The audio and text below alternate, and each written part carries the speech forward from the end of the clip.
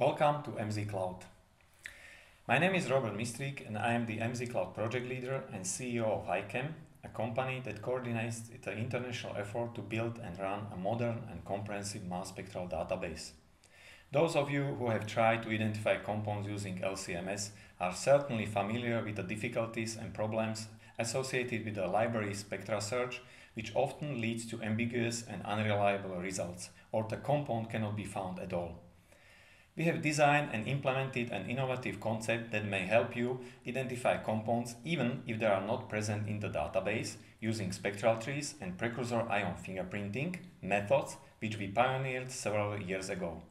Now all of you can benefit from our years of development and freely search our growing data collection to solve your analytical problems in many areas of chemistry and biology. Unlike a number of other internet resources, mzCloud is based on solid science, proven algorithms, and rigorously curated data.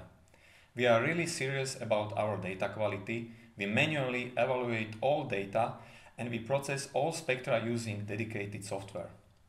mzCloud addresses the spectra reproducibility problem of LC-MS data. Your unknown spectra, acquired under whatever experimental conditions, can be matched against a library of spectral trees measured using a wealth of possible mass spectrometric parameters. We do not oversimplify the prediction of complex fragmentation patterns by trivial bond cleavages. We apply robust heuristic and quantum chemical methods. We use extensive chemical knowledge to annotate ions, and we rely on comprehensive fragmentation mechanisms collected from mass spectrometry literature. Only correct and robust method can lead to correct and reliable results. mzCloud is a true collaborative effort of many devoted scientific and industrial partners.